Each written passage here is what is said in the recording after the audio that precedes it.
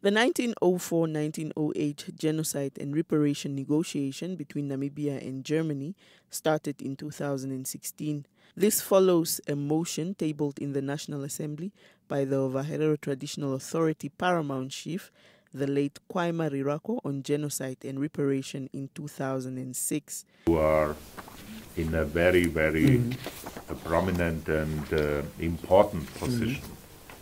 As a man, you have influence in the community of the Hereros and Namas, and as president of the parliament, of course, at the end there will be a conclusion of both parliaments. Yeah. Yes.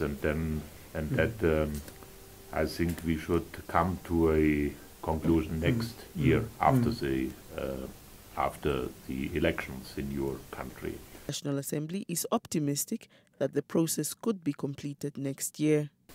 It is every one of us, not only in Namibia but also in Germany, will be looking forward to the conclusion of the current negotiations between our two countries. Yeah.